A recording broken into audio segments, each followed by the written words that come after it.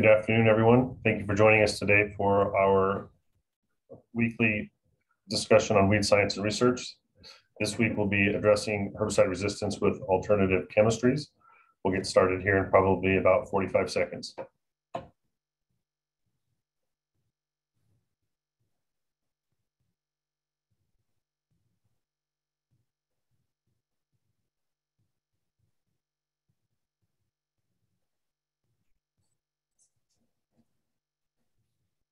Again, thanks everyone for joining us.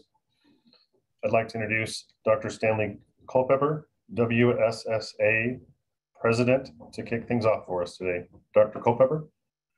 Thank you so much, Eric, and thank you everybody for joining the Weed Science Society of America and USDA ARS as we offer the 7th webinar in this unique series.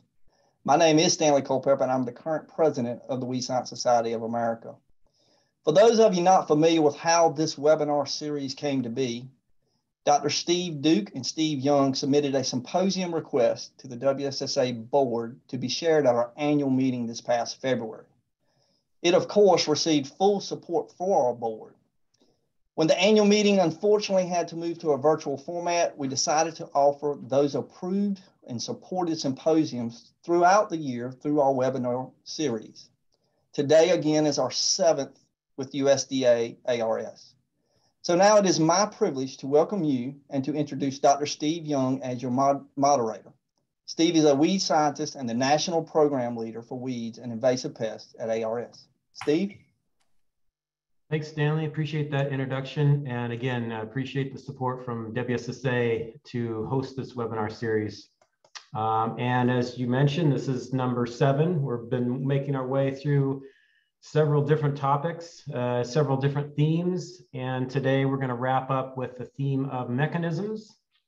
And we're going to hear about herbicide resistance. So I want to introduce our speaker, Dr. Scott Baerson. He's got 32 years of research experience and is widely recognized in the allelopathy and pest resistance fields. He has pioneered the use of genomics-based approaches for studying plant root hair cells, and along with his ARS colleagues, elucidated the full genetic and biochemical components of a novel allelochemical biosynthetic pathway, representing a major contribution to our understanding of plant secondary metabolism. He is currently leading the efforts to deploy this pathway for the development of transgenic crops more resistant to weed infestations. Dr. Baerson also made significant contributions to the Roundup Ready brand as an industrial scientist at Monsanto through his work in the gene expression, weed resistance, and specialty crops biotechnology fields. During the course of his career, Dr. Baerson has also been awarded 11 patents, has had his work appear in numerous prestigious journals, including Plant Cell, Plant Physiology, New Phytologist, and PNS, and was a recipient of the prestigious Grodzinski Award from the International Allelopathy Society. So with that, I'm going to turn it over to Scott. But first, I'm going to remind folks, this is supposed to be a discussion, supposed to be an engaging event. So please use the chat box or the Q&A box to put your questions, and we'll get to as many as we can after Scott's finished with his presentation. So Scott, go ahead and take it away. Okay.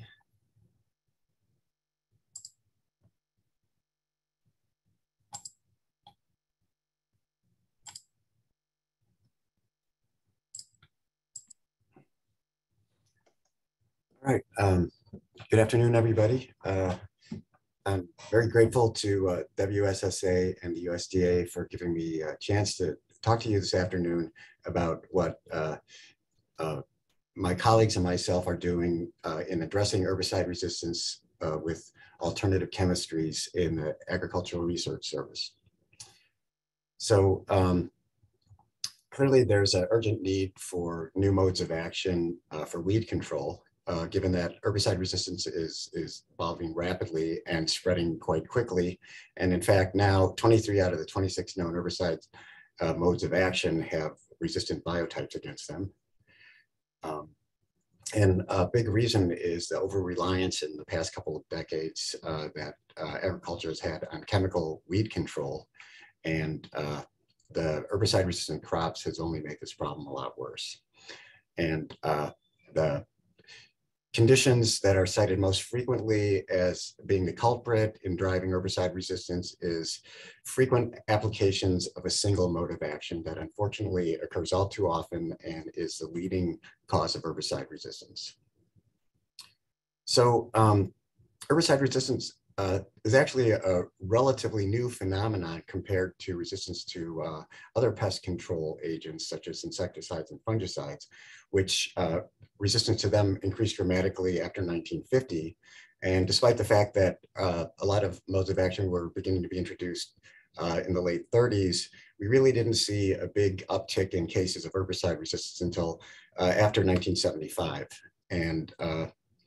And it went on quite a trajectory at that point, as you can tell, so that as of today, there's 512 unique instances of herbicide resistance reported worldwide, and this is approximately equally split between dicot and monocot weeds.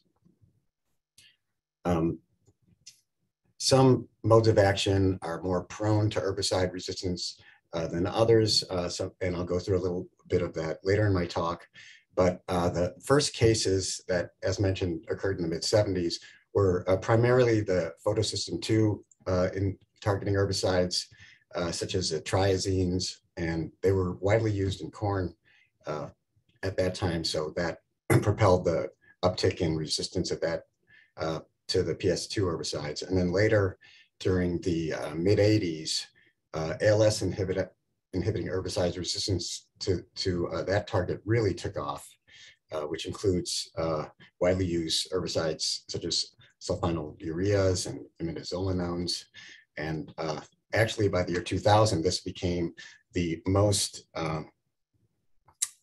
resistance-prone mode of action for reasons that I'll go into a little bit later.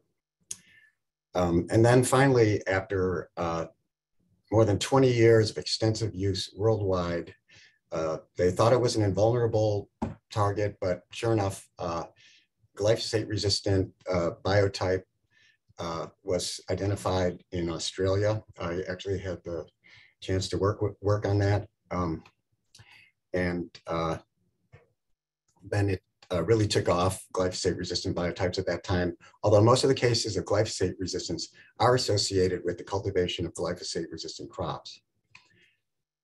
So I mentioned that certain targets are prone to resistance, and ALS, acetolactate synthase, which is an enzyme involved in branched chain amino acid biosynthesis, is actually the most resistance-prone target. Just to illustrate, so to the left, this is a screen that was done at Monsanto a number of years ago, where they're using mutagenized Arabidopsis to look at the frequency of mutants. ALS, after one round saturation screen, 5 different mutants, which, if memory serves correctly, represented distinct mutations, all against ALS, were recovered. And for comparison, glyphosate didn't yield any mutants. And it turns out that the target enzyme, there's over 20 amino acid substitutions that have been identified that create herbicide-resistant ALS variant. And at the Pro 197 position, there's 12 different amino acid substitutions identified alone, just at that position. So this is the most resistance-prone target. And an important point is that these resistant variants are actually catalytically efficient. So consequently, there's very little to no fitness cost for the host that harbors these variants. So this is one of the major reasons why ALS is so resistant prone, because the target enzyme has the ability to accommodate various mutations that inhibit herbicide binding while still maintaining full catalytic activity and no fitness cost to the plant. And then there's also species that are particularly resistance prone. For example, plants belonging to the genuses Lolium, Amaranthus, Caniza, Echinoclea represent the most herbicide resistance prone reeds. And in particular, Lolium rigidum, or rigid ryegrass, is the most resistance prone species known, and has actually acquired resistance to 11 different herbicide modes of action in biotypes from 12 different countries. And perhaps not surprisingly, was also the first species to acquire resistance to glyphosate. And that was actually the case that occurred in 1996 in Australia. So why plants are prone to resistance isn't very well understood. There was an interesting study recently published by Home and Liu that correlated wide geographic distribution, obligate outcrossing, incomplete flowers, in other words, separate male and female flowers on the same plant, wind pollination, and complex polyploid genomes, as well as large seed size, are correlated with a tendency to develop resistance. But of course, there's much we don't know at the biochemical level, at the genetic level. There's certainly other factors that predispose certain species towards acquiring resistance, and certainly there's quite a few holes in our understanding that need to be filled. So I just want to give a couple examples that underscore that resistance is a complex problem, and it's getting more complicated all the time. So to illustrate that, here's an example where two Italian ryegrass populations were identified in California, and both populations were highly resistant to glyphosate, sethoxydim, and paraquat. Both populations, high levels of resistance. And so the point being that this is referred to as cross resistance. This is unfortunately very commonplace, and which also points out the fact that addressing weed resistance problems is no longer a simple question of switching modes of action to a different mode of action for farmers, because a lot of these biotypes have cross resistance. So the complexity of the problem is ever increasing. And then another scenario that is unfortunately not uncommon. Here's a case of a tall water hemp population that was identified in Mississippi. This population does have a resistant EPSP enzyme, which does confer some level of resistance. But in addition, this population is associated with reduced uptake of glyphosate. And also, once it is taken up, its movement in the plant is severely reduced. So this is a type of so-called non-target based resistance that doesn't involve the target enzyme EPSP synthase, as well as a resistant EPSP synthase target-based resistance occurring in the same plant in the same population. These nice characterizations of these different populations was done by ARS scientist Vijay Nandula, who's actually now one of our national program leaders in the crop protection and pest management program. So another interesting case I mentioned that the Amaranthus genus is one of the more resistant prone group of plants. And one member in particular is becoming a major problem for US growers, Palmer amaranth, which is a pigweed. And it's currently one of the most problematic and economically significant weed species that affects all of our major crops, including corn, cotton, and soybean, and is a real nightmare for US growers. And biotypes have been identified in the United States with resistance to ALS inhibitors, dinitroanilines, glyphosate, HPPD inhibitors, and triazine herbicides. So this weed has just created almost insurmountable problems for growers in the States. And the most frightening and fascinating thing about this weed is it's come up with a completely new mechanism, or at least the first time we've seen this sort of thing occur in a resistant weed. And this involves extrachromosomal circular DNAs, ECC DNAs, that were discovered in Palmer amaranth. And what these are extrachromosomal DNA elements that can autonomously replicate, and they insert into various loci all across the Palmer amaranth genome, and then increase copy number in that manner. And this is not the first discovery of ECC DNAs. They're actually thought to occur in all organisms. Their normal role isn't fully understood, but they're also associated with human cancers, and they can actually promote tumor growth because they encode functional oncogenes, so they can increase the copy number of the oncogene in tumor cells. And so in the highly resistant Palmer amaranth biotypes, there could be from 40 to 100-fold increase in the copy number of EPSPS.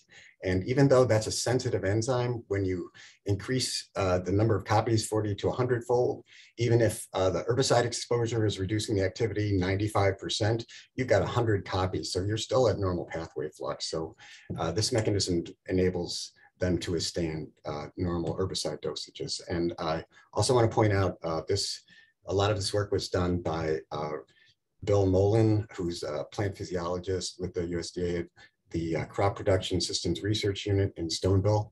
And I believe he's the first author on a recent plant cell paper describing this work. And I encourage you to check it out. Okay, so as if there weren't enough factors that were working against us in terms of herbicide-resistant weeds, we also have to factor in climate change. And it turns out climate change can also have a catastrophic effect on the efficacy of some of our herbicides. So for example, pre-emergent herbicides are widely used in the United States in corn production, but pre-emergent herbicides require a period of rainfall after they're applied, otherwise they're not effective. And climate change will be associated with less predictable rainfall. That is one of what the models predict for how it will impact certain growing areas. So one of our research ecologists in the USDA, Marty Williams, who works at the Global Change and Photosynthesis Research Unit in Urbana, his lab performed some logistic regression models with these pre-emergent herbicides against foxtail, lamb quarter, and water hemp, and found that variable rainfall was a major driver in the loss of efficacy of these herbicides associated with climate change. So, and the reason why I bring this up in the context of this talk, not only obviously is this very concerning, but when you have suboptimal efficacy, you are exposing weeds to potentially sublethal doses of herbicide, which are the exact conditions that promote the emergence of herbicide resistance. So climate change could be another factor propelling driving the evolution of herbicide resistance in weeds and reducing the efficacy of our chemical tools. So with all these dire warnings about the current state of our mode of action, one would think that there's great impetus for and great drive in industry for the development of new herbicides. But unfortunately, the opposite is actually occurring. There have been no new major modes of action introduced in more than 30 years. As a matter of fact, most of the herbicide modes of action that we work with today were introduced between 1930 and 1985, a period where a new mode of action was produced approximately every 2 years. And as you can see, a very different case exists today. And what is widely cited as the reason for that is the exorbitant costs of bringing new herbicides to market, as well as the unpredictable regulatory environment that companies face after introducing their products. So they're very reluctant to invest in this area right now, and that could have dire consequences for world agriculture. Because if you think about it, the impact that a lack of available effective herbicides could have on the global economy, as well as world food security, which of course always affects the most vulnerable populations the most severely. This problem is every bit as significant for mankind as the loss of antibiotic efficacy due to antibiotic resistant microorganisms. So what is the ARS doing about it? And I'll go through that the rest of my talk. So the first thing I'd like to discuss is a team that is in Oxford, Mississippi, the Natural Products Utilization Research Unit. It's an interdisciplinary team comprised of Dr. Ji-Xiong Pan, a molecular biologist, Joanna Basha Herschel, a plant physiologist, Charles Cantrell, and Kumandini Meadgala, research chemists. And they are using various strategies to look for novel modes of action, including looking at determining the mode of action for novel structures that have herbicidal activity and likely to target novel cellular functions. Also looking at pharmaceuticals that may have herbicidal activity and could also make efficacious herbicides. And then of course, the designing novel synthetics, using modeling of targets, and then a lot of effort, perhaps is more effort than in the other areas, given the location of this research unit, is looking at naturally occurring phytotoxins. That is, dipping into nature's chemical toolbox for the thousands of different active herbicidal compounds with herbicidal activity that target novel functions in the cell. And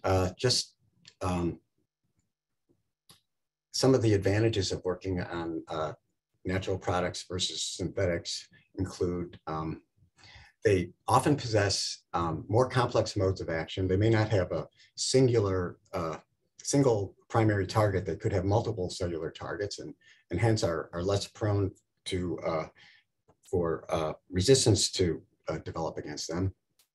Also, they've evolved in a sense that nature has refined these chemicals over thousands of years to function optimally in their natural settings. So they may require less optimization than a synthetic chemical. Of course, it's a natural product, so there'll be increased public acceptance and consequently potentially fewer regulatory hurdles to overcome when bringing them to market. And then a real key difference, when you have a natural product, that means that there's a gene and there's an enzyme that was involved in its biosynthesis. And you can also isolate those. And so you're not limited when you're working with a natural product to chemical synthesis. You, by identifying the genes, then the compound's amenable to, for example, scale-up fermentation. And you can also consider in-planter production, which I'll discuss that approach later in my talk.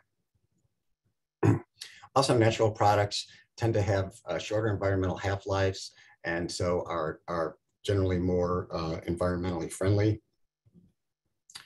And sort of a newer realization, and I'll talk a little bit more about that, is that particularly when these natural products originate from microorganisms, a lot of times the biosynthetic enzymes are clustered all next to each other in the chromosome, and they may also be co-clustered with a resistance gene. I'll show an example of that. So, and that certainly would never be the case with when you're working with a synthetic.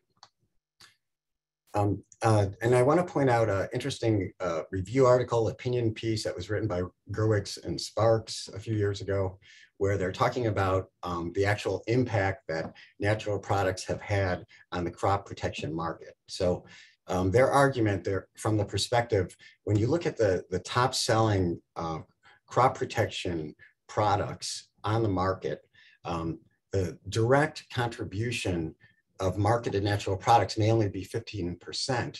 But if you take into account the synthetic compounds that were either derived, modeled, or could have been modeled from natural products, this is more, the influence is more 61% on the crop protection market. So I think it's a point well taken about the significant influence that natural product chemistry has had on the crop protection market. I mentioned the advantage was you can also sometimes get the resistance gene along with the biosynthetic enzymes for natural herbicide. So in this instance, this is an interesting case on Aspergillus, and that Aspergillus produces an herbicide that targets the same pathway as the ALS targeting herbicides, that is branch side chain amino acid biosynthesis, except that it targets a different step in the pathway, the DHAD enzyme, dihydroxy acid dehydratase.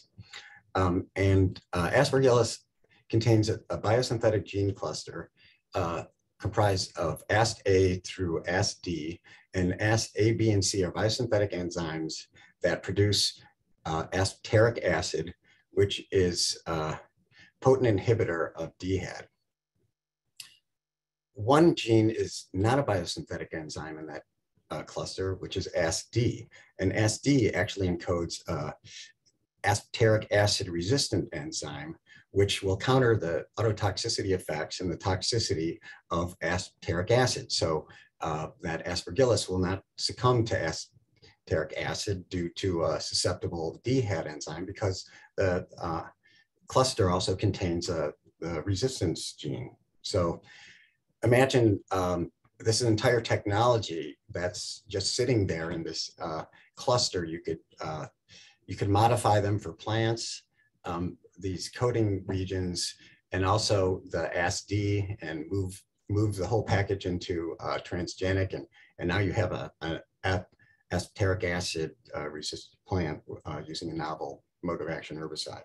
So really great potential in some of these microbial biosynthetic gene clusters. So at the NPURU, the discovery flow that they typically use involves, of course, the vast repositories at the center where the unit is located, the National Center for National Products Research, which has large collections of plant, of microbial, of marine, of various animal extracts collected from all around the world. And these are used in their screening program. And also specific taxa are targeted if they have interesting characteristics that are worth investigating. Also interesting structures are examined. This is all put into the discovery flow involving model species to examine the efficacy and phytotoxicity of these various compounds. And then when they look good at that stage, they're subjected to our mode of action screening process, which first involves looking at the physiological and biochemical assays to try and nail down what pathways are being impacted by the chemical. And then also genomics are used to further refine an understanding of the pathways and genes involved. And just to show you some of the interesting leads that they've come up with.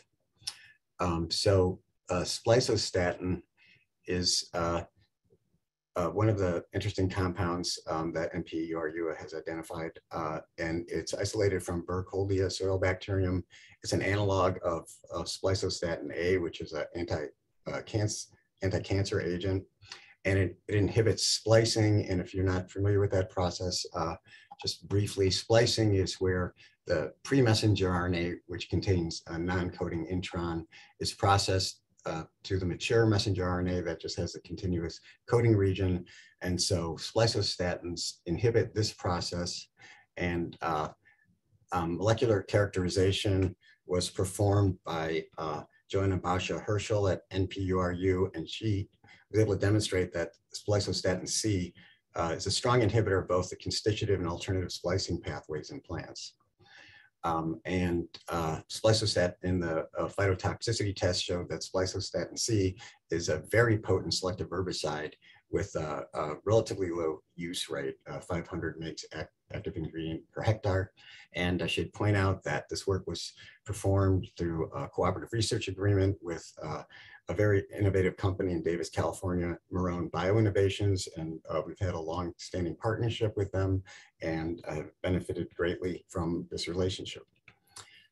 Another interesting lead is from NPURU is the compound citral. So citral is actually derived from key lime, and it's a constituent of the oil that's made from key lime that's actually used for organic farming for weed management.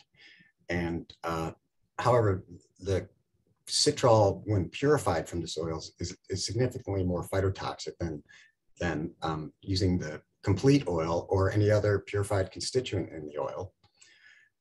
And it's actually a mixture, a geometric mixture of the compound nerol and geraniol, and commercial formulations usually contain 60% geraniol and 40% nerol.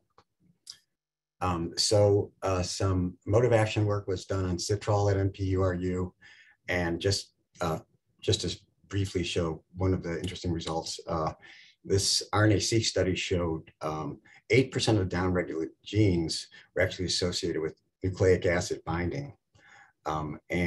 This was followed up by Ji-Chung Pan at NPURU, who subsequently determined that citral acts by inhibiting single-stranded DNA binding proteins, such as the Worley proteins, which are a small group of plant-specific single-stranded binding proteins that are required for transcriptional defense responses. And then you can see citral in this molecular modeling binding to Arabidopsis WHY protein. So that was a very nice mode of action study outcome. And another important lead that NPURU has come up with, so there were two furanachromones that were isolated from the Chella plant, Ames Biznagan and Kellen.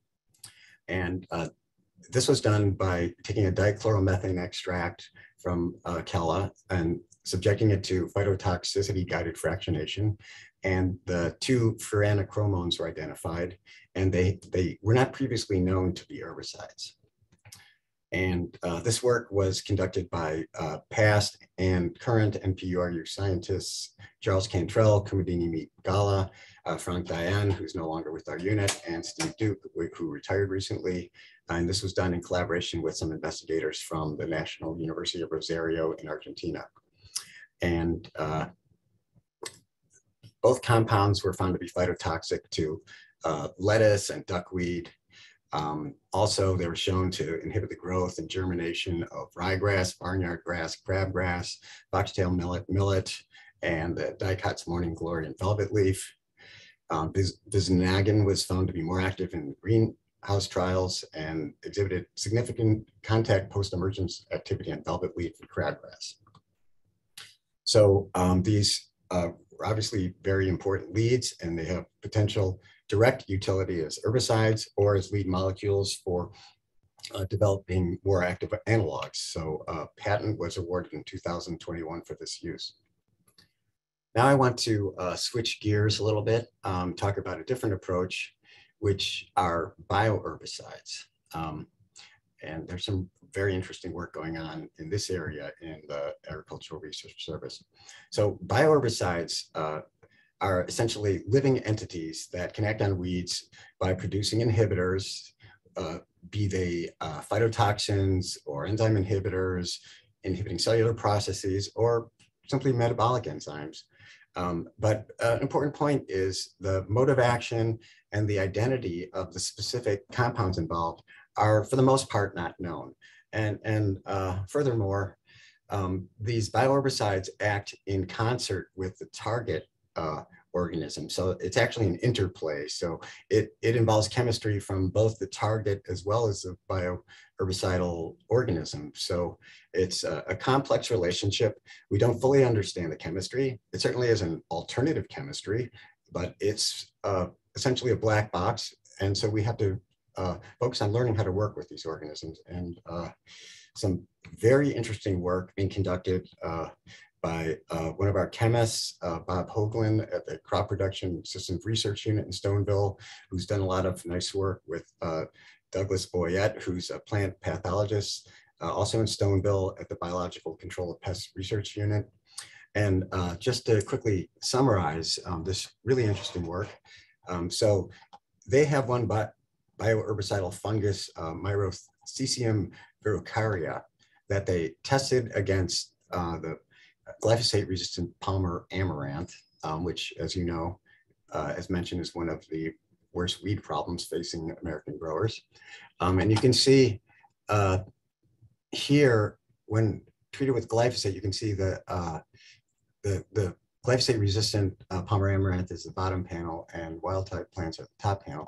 And you can see very little effect of glyphosate on the resistant Palmer amaranth, a fairly significant effect of the bioherbicide. But when you combine the two, you get this synergistic effect and you get almost complete inhibition of the growth of the herbicide-resistant biotype. And in fact, Bob and Doug identified this as a synergistic interaction. And so when you have a synergistic interaction, you get a much more powerful effect than either component by itself. And so this is one novel and very promising alternative way of controlling some of these very difficult herbicide-resistant biotypes. And another point is when you identify a synergistic interaction, that means that that typically requires relatively low levels of both components. So there's also an economic advantage to working with these kind of synergies. And so they're doing a lot of interesting things in this area that's impactful to the herbicide-resistant weed problem, and you should check out some of their work. Okay, so another area that the ARS is involved in herbicide-resistant weeds is plant-incorporated pesticides.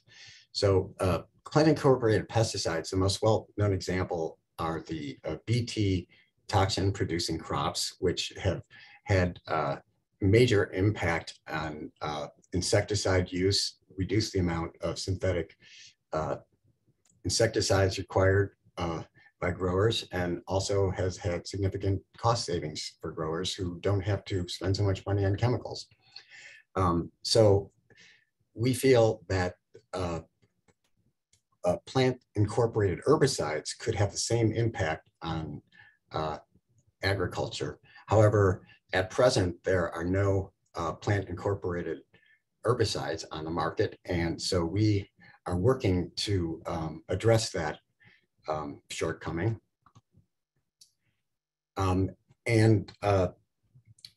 The fact is that nature has been in the business of plant-incorporated herbicides for many eons, because this is one ecophysiological aspect of plants is that many plants do produce herbicides to take out their competitors. And these chemicals are called allelochemicals, and this is a major field of study, allelopathy. And it's thought of as sort of a chemical warfare that occurs between plants that are competing for limited resources such as light and water and nutrients, and are able to take out their competitors by producing phytotoxins that they release into the environment. And so some of the more extensively studied examples include the mumulactones that are produced by rice plants, the benzoxazinoid compounds that are produced in a number of grasses. There's also gramine and hordenine produced by barleys, scopolectin from oat. And one of the most extensively studied allelochemicals is the compound produced by sorghum bicolor that I'll talk a little bit more about, sorgoleon. So sorgoleon is a benzoquinone. It's an amphipathic molecule, as you can see, with this polar head group and long hydrocarbon side chain. And interestingly, it's only found in the genus sorghum. And we actually did a survey a number of years ago where we took samples throughout the grass family, and only members of the genus sorghum, sorghum bicolor, shattercane, Sudan grass, Johnson grass, you could find some level of sorgoleon, but once you go outside of the genus sorghum, you don't find a trace. And sorghum bicolor is a prolific producer of this compound. The entire root system is coated with sorgoleon. And in fact, if you look at the exudate, the root exudate from a sorghum plant, in some cases it can be up to 90% weight to weight of the content of the exudate. And you can actually dry it down and use it directly as an analytical standard in some cases, which is very convenient. And the reason why, one of the main reasons why it's targeted as for plant incorporated pesticide development is because it's such an effective herbicide. It's a potent herbicide, and it has efficacy against numerous economically important weed species. And it's also thought from the research done in the allelopathy community that it could be the major factor that confers allelopathic activity to the sorghum plant. In other words, its innate ability to fend off weeds could be largely attributable to its production of this chemical. And which it's also an interesting system, a difficult system to work on because it's only produced in root hair cells. So you have to learn how to work with root hair cells. And so we've been doing that. And we had none of the genes, of course. So we've been diligently working in recent years to identify all the genes required for its biosynthesis from the ubiquitous precursor palmitoylea-CoA, which is essentially found in all plant cells. And if you add 5 genes, you can produce sorgoleon. And so we've been working to identify all these genes, and we managed to isolate all of them and biochemically characterize them and fully elucidate the pathway. And so now I just want to mention that it's been added to the Metaseq International Biochemical Database as a new pathway. And I'm very happy that our unit and the USDA was able to contribute to fundamental knowledge of plant secondary metabolism in this manner. So luckily, there was a group a few years before we started that had figured out a very clever, simple way to isolate root hair cells. They were making protoplasts, and it was simply a matter of putting the root systems in liquid nitrogen, then filtering them and allowing the nitrogen to evaporate.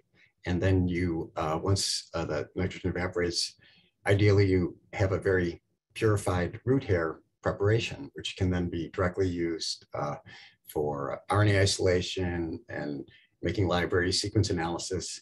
And then once we had the root hair transcriptome generated, then we added a secondary screen so that we could look for genes only expressed in root hair cells to generate the candidates for our enzyme work. And this approach turned out to be successful, and I'll just quickly go through some of the highlights.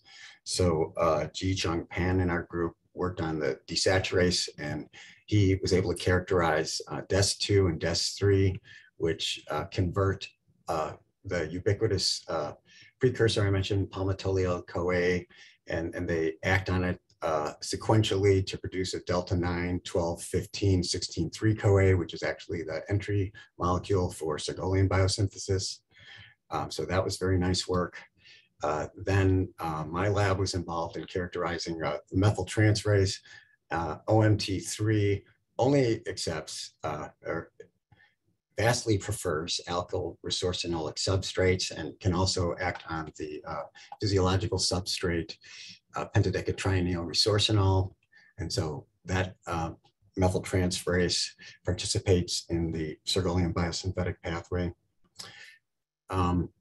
And then we also were involved in, my lab was involved in working on a novel type of type 3 PKS enzyme that had actually never been identified in any organism before, which unlike enzymes like chalcone synthase, this PKS uses linear starters or acyl CoAs, and then can, through iterative condensation reactions, build the aromatic head group or alkyl-resorcinol product.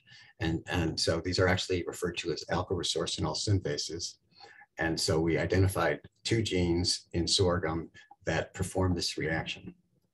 And they only accept linear so-called starter molecules and don't work at all with substrates typically used by other type 3 PKSs, such as benzoyl-CoA, et cetera. Okay, and then the last piece of the puzzle, this work was also done in Ji-Chung Pan's lab, the identification of CYP71AM1, which performs the last steps in the pathway, that dihydroxylation of the pentadecatrienol 3-methyl ether to produce dihydrosorgoleon, which is actually This is actually the hydroquinone form of Sergoleon. It undergoes spontaneous autooxidation once secreted into the soil to form the more biologically active, redox active benzoquinone. So once this work was completed, we then had all of the genes required to go from palmitoyl-CoA down to Sergoleon. So the tools were in hand to engineer plants to produce this compound. And I just also want to mention that the alkyl-resorcinol synthases have also given us a means to actually manipulate Sergoleon levels in sorghum. So we've actually developed germplasm that completely lacks Sergoleon through RNA interference by targeting the alkyl-resorcinol synthases. And we can also do, here's an early simple result using the enhanced 35S promoter, just overexpressing one of the synthases. And in event 84-1, we actually got a 60% increase in Sergoleon. So this appears to be a potential control point in the pathway, and we can use it to manipulate levels of Sergoleon, which in and of themselves are potential products. And I also want to mention that there's a lot of interesting things that can be done with these mutants. And if anybody's interested in using them to address questions that aren't directly overlapping with our work, of course, I would be happy to share them or collaborate with you, so please feel free to contact me. And likewise, we've had to generate some promoters which weren't available in the literature. Since Sergoleon is expressed in root hair cells, we needed strong promoters to engineer, do metabolic engineering work in other crops with these genes. So we isolated some excellent, very specific, very powerful promoters that are active in both monocots and dicots. And beyond our project, these promoters also have utility for a lot of other areas, such as enhanced nutrient acquisition, plant pathogen interactions, bioremediation. So if anyone has a use for these types of elements, please feel free to contact me and I can provide them. Okay, so obviously we want to produce crops that make Sergoleon. And so we're in the proof of concept phase with just using the biosynthetic enzymes. And so we're working with the Wisconsin Crop Innovation Center to put in this 5-gene vector into corn, soybean, and wheat. And we've also have some transgenic rice plants. We don't know how different species will respond to producing this toxin. So we're using a multi-species strategy. And if we have success in this area, I feel it'll be a very important advancement in the plant incorporated protectant field. So, but we're not quite there yet because it's not enough to just produce the compound. You actually have to transport the compound to its site of action. And in the case of Sergoleon, that's out in the rhizosphere. So we still need the transport components that are required. But fortunately, Sergoleon is a type of lipid. It's referred to as a phenolic lipid, and there's a lot known in the extracellular transport of lipid precursors in plants from some fairly well-studied examples. So for example, the cuticle on the leaf surface, it's known, it has a major lipid component to it. And these lipid precursors are actually transported outside via an ABC transporter that's then handed off to lipid transfer proteins, which then help move it to its final destination on the leaf surface. And likewise, during the development, superization of the root vascular steel, the endodermal cells produce the lipid-rich precursors for suberin, which are then moved out of the cells through ABC transporter activity, handed off to lipid transfer proteins, where they're then deposited in the Casparian strip. And another example is in the developing pollen, the exine coat, which is largely sporopollenin, which is a lipid-rich compound.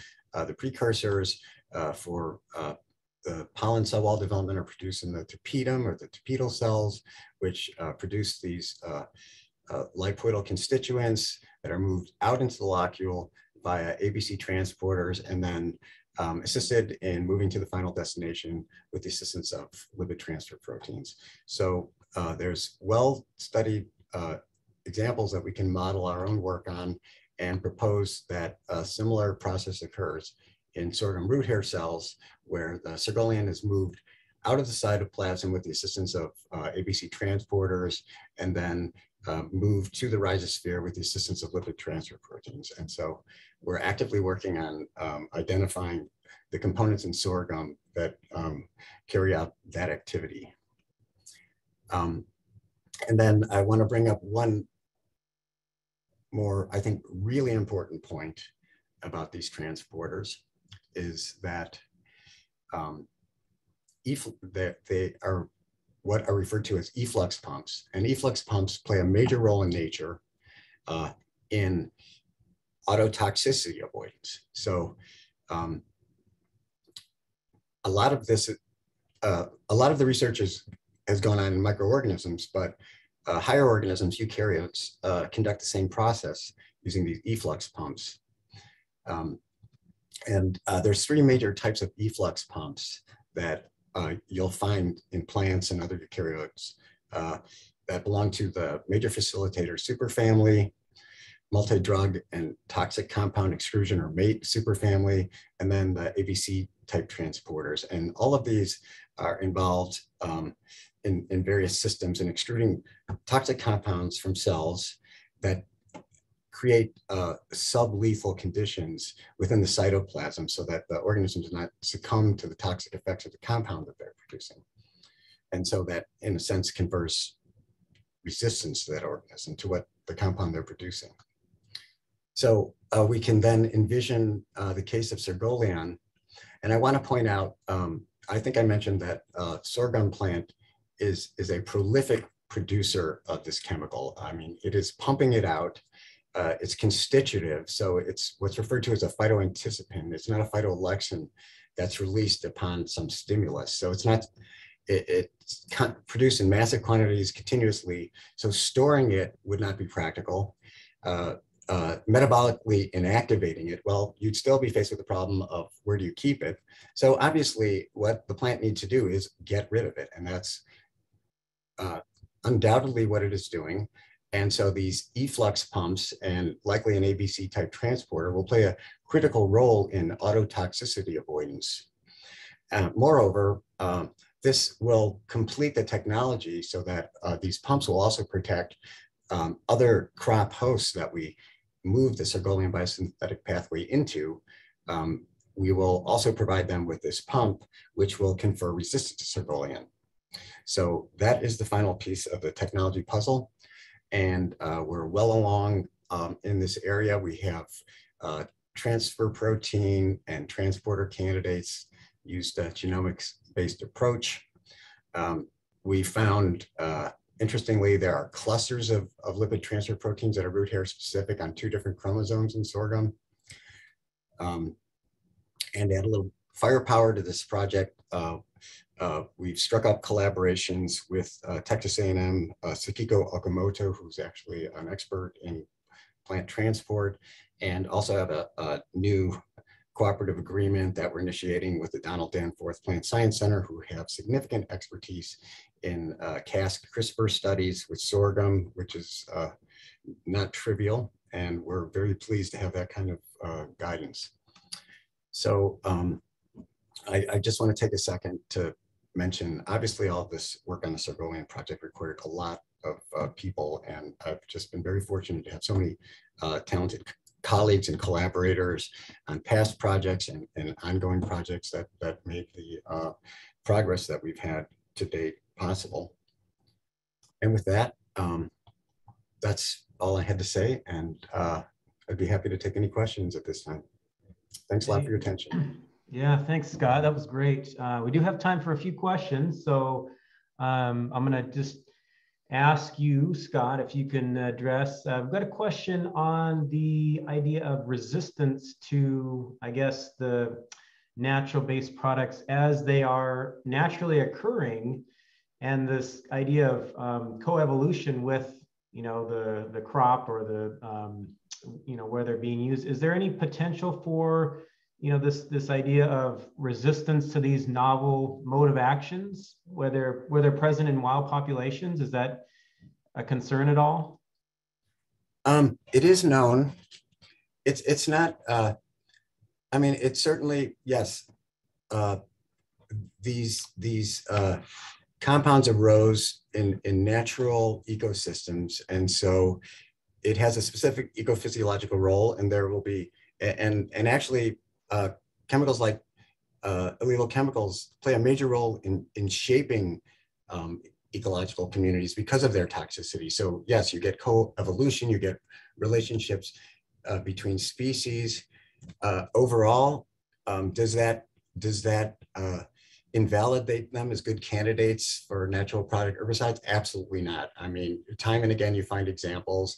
And plus, we're not targeting, I mean, the weed species that are on, commercial growing operations are very different than the, the organisms that reside within their natural community structures. But certainly, yes, that, coevolution, various levels of tolerance and susceptibility in natural communities does exist. How much will it impact their efficacy in agricultural settings? I mean, to some extent, perhaps, but just from what I've seen and from the examples that we've worked with, they seem to work very well against the economically important weeds in many cases. Yeah, a little bit different question here from, this is just reading the chat about, have you had any experience with eugenol-based herbicides? Any experience with those? Now, again, I've been working on the Sergolian project, so to ask me specifically, the answer is no. Has anyone in our unit? Geez, I would have to, follow up on that. Yeah, I'm sorry, off the top of my yeah, head. no, that's fine. And I would, again, anyone in the audience, if you have specific questions like that, feel free to ask Scott. We have a question on the Sergolian fit into systems where, again, we're getting kind of specific here. So, just you take that into consideration, where there's Striga asiatica. It's been shown to be a problem since it's shown to stimulate its germination. So again, any thoughts on that? And maybe the bigger question is, do you see this fitting into systems, outside of sorghum system? I mean, does this apply to the broader cropping systems in general? Well, I guess what I was, if I'm understanding the question correctly, what I was trying to point out toward the end of my talk is we're trying to make this technology so that it has built-in resistance that it will confer to whatever host we put it into. And I thoroughly believe, and my transport colleagues are in agreement with me, that these transporters will be key to making this technology viable. And whether or not that is the entirety of the mechanism that sorghum plant itself uses to avoid autotoxicity, by increasing the expression level of this transporter, we can make it super, we can use the right promoters and genetic elements to raise the level of expression of it much above what sorghum plant normally expresses it at, so that it will most certainly pump out anything trying to diffuse back into the host that's producing it. And so it really feels strongly that we will have a pretty bulletproof autotoxicity avoidance mechanism built into this technology. Yeah, I just want to end with kind of, so you said, you've been at this for 32 years, and I'd like to know, as you've been kind of exposed, are you seeing more of an acceleration of this kind of approach and technology, more than you have, I guess, when you started out? And maybe there's an obvious yes to that, but I'd just like to hear your thoughts about, when you first started and right now. Are we seeing things really accelerate with how this research, this direction is going? I really feel, well, of course, when I started out, and given, as mentioned, that I've been doing this for 30 years, obviously, when you go back 30 years and think about the techniques and the technology that was available to us at the time versus, the explosive advancements in genomics and sequencing technology, we now have the ability to do things that, we couldn't even conceptualize 30 years ago. And add on another 20 years to that, because molecular biology and genomics, just the growth in this field is so dramatic that I'm very excited about, especially some things that were brought up in some of the other talks, nucleic acid technology. I mean, I think technologies, and it'll become easier and easier with genomics to come up with new pathways to do plant incorporated pesticides. Also the gene editing technologies, there have been dramatic breakthroughs. So our ability to add these genes without actually doing genetic modification is improving. So I actually, we do need new modes of action, absolutely. I mean, that's critical. But I also think that genomics and nucleic acid technology, I don't know, 30 years, I don't know exactly what the timeline is, but weed control, I think you'd be shocked at how we're going to be doing weed control 40 years from now, with designer nucleic acids. And I mean, I really think the technology that are going to be developed in the next few decades is going to be pretty astounding. Yeah, and I think you touched on that with Dr. Mullen's work, looking at how do we take some of these traits and actually put them in crops. So we're developing crops that are more resilient, more resistant to some of the things that weeds already, are kind of can do already. So I think that's where this molecular genetic kind of approach and techniques are really going to help us advance and see a lot of that happening. So anyway, I just want to say thank you. I know that there's some other questions here, but I'd encourage folks to contact either myself or Dr. Baerson to follow up. Really some exciting research here. And I would also say that we're actually looking to hire a weed ecologist looking at some of this genetic issues in the Southeast. So just to push that a little bit for you, those of you who are looking for a position, ARS is actually hiring. So, feel free to check that out. But anyway, thank you, Scott, for your time today. Appreciate you sharing your research, really exciting stuff. And I just want to say next week, we're going to hear, again, something different. We're going to hear about the spread and distribution of invasive plants. So we're going to move to our final theme of impacts. So hopefully you all can join us. Like I've been saying, every week, same time, same place, and we'll see you then. So thanks, everybody. We'll talk to you real soon. Thank you.